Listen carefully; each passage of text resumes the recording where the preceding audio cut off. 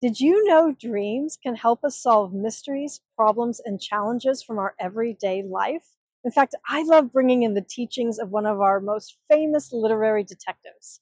No, not Sherlock Holmes, but Agatha Christie's Hercule Poirot.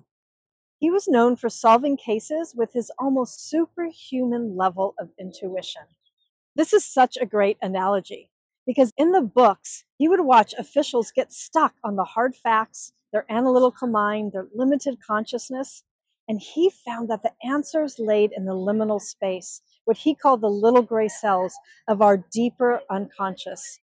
This is relevant to dream work because so often in our waking lives, when we have a problem, we're trying to seek the answers through our limited conscious mind, left brain analytical thinking, whereas the answer may lay in the space in between. And that's the place our dreams give us access to. Sometimes the answers to life's greatest mysteries aren't found in the hard facts in front of us, but instead in the deeper realms of our unconscious when we're asleep.